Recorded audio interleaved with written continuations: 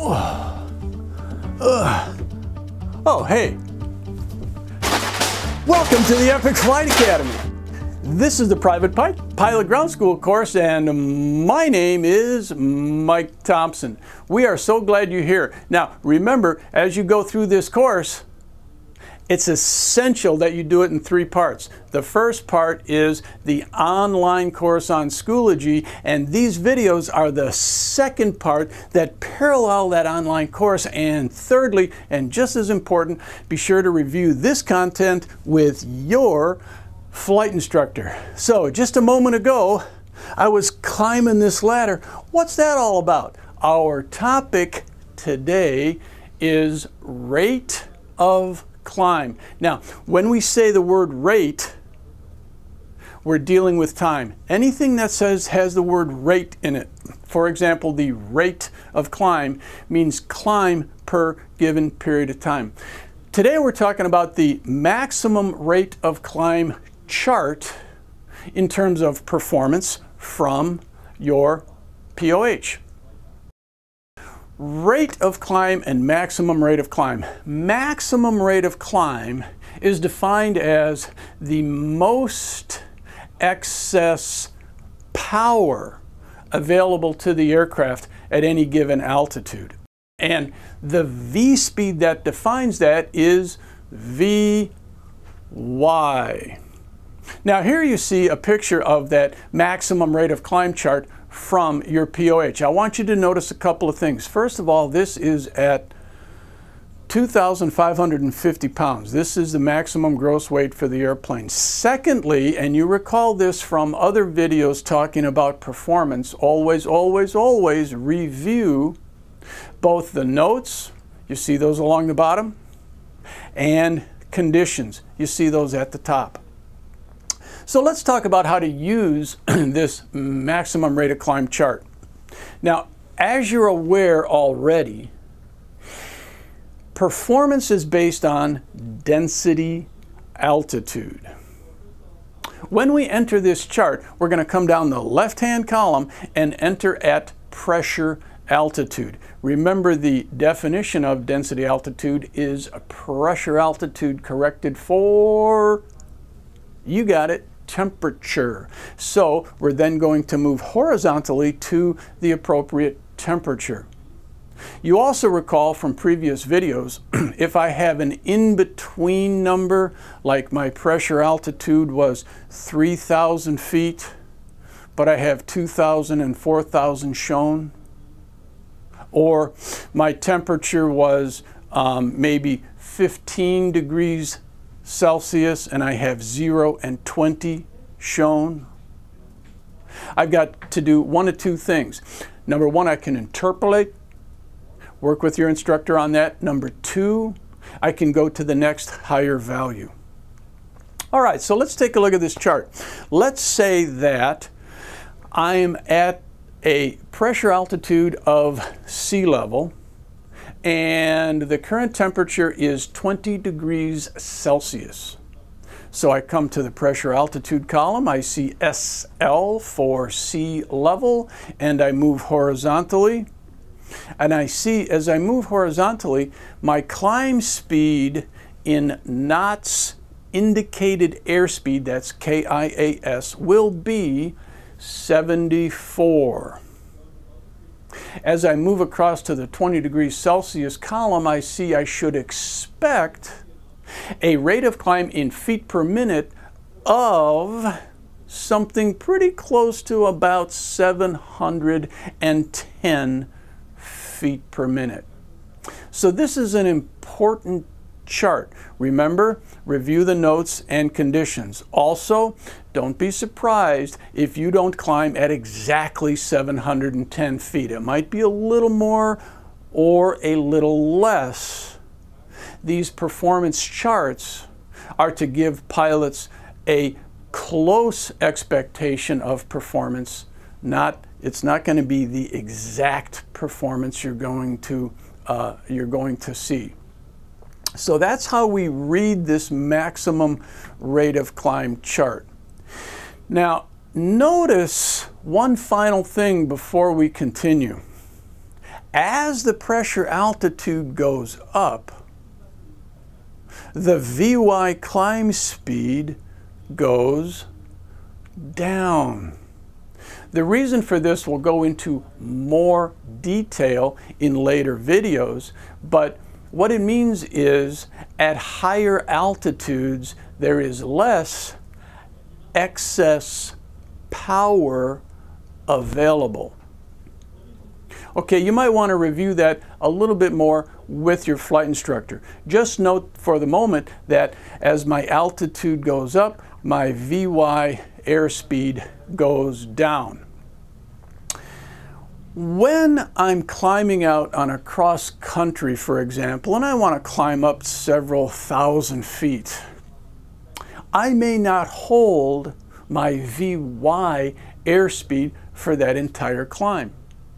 It's very likely that I might decide to do what's called a cruise climb. Now, in the cruise climb, I won't climb at quite as much feet per minute, but I do have other advantages.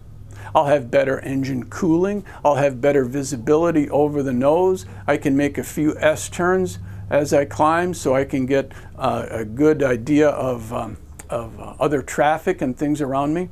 So there's a lot of advantages to a cruise climb, even though my feet per minute may actually go down a little bit.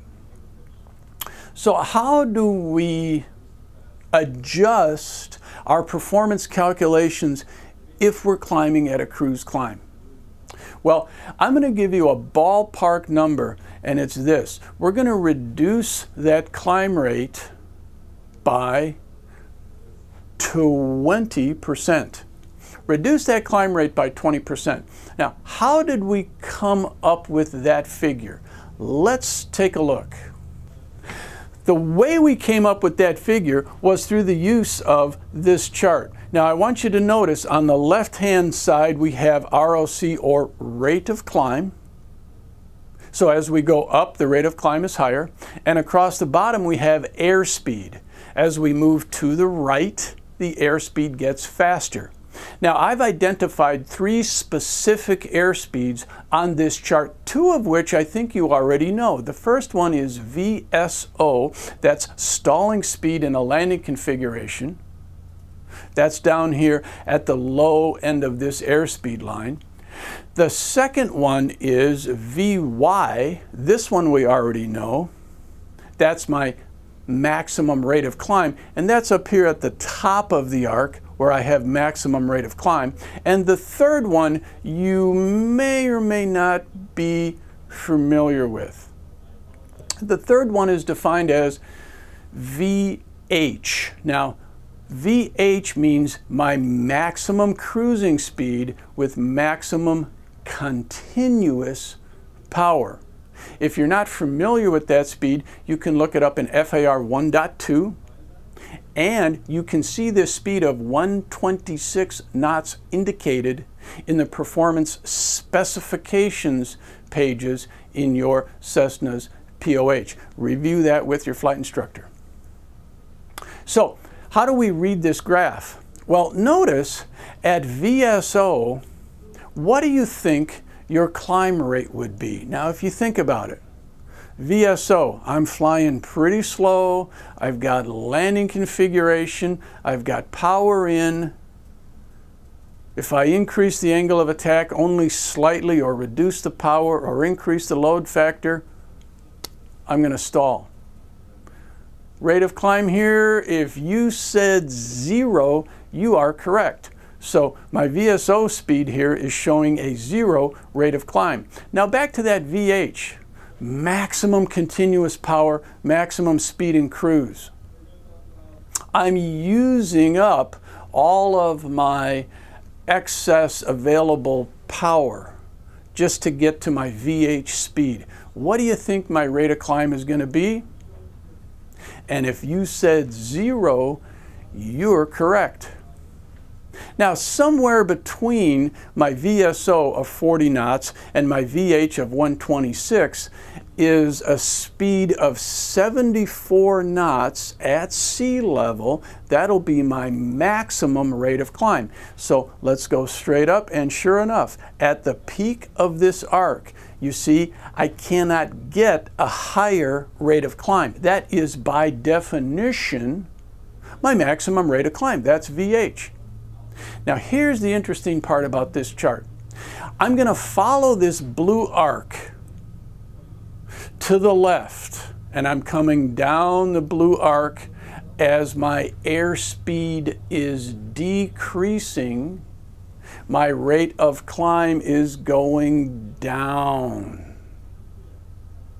Now let's do the same thing and follow the blue arc to the right.